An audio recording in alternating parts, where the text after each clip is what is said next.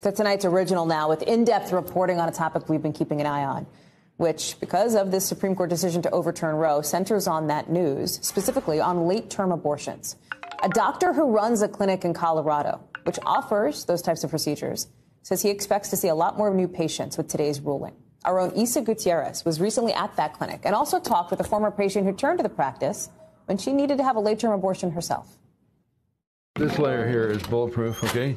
Nearly half a century ago, Dr. Warren Hearn worked at Colorado's very first abortion clinic.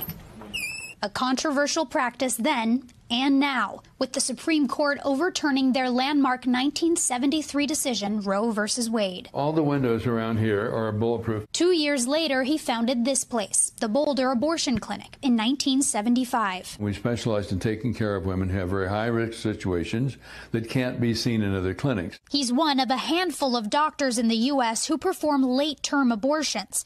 Colorado, one of only a few states that does not restrict them. According to CDC data, abortions at or after 21 weeks represent less than 1% of all abortions in the U.S. In 2019, they say more than 4,800 were performed. Last year, a jump in abortion restrictions enacted in 19 states, with conservative legislators arguing life begins at conception. These days, Dr. Hearn says abortion bans like the ones in Texas and Oklahoma restricting abortion after cardiac activity at 6 weeks are making his practice exceptionally busy. The number of patients we've seen has basically doubled since a year ago. We can't possibly see all the women who want to come here for help.